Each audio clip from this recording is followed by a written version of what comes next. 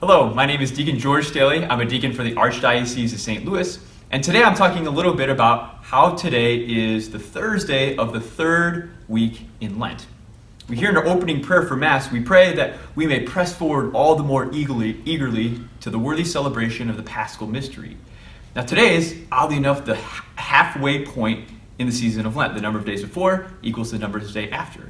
And so what we're asking the church, and what the church is inviting us to consider and to pray, is that no matter where we are in terms of our penitential practices, the Lord invites us into a renewal of conversion. And he sends us the Holy Spirit, which in the gospel reading is symbolized by the finger, to be with us, to drive out any demons of discouragement.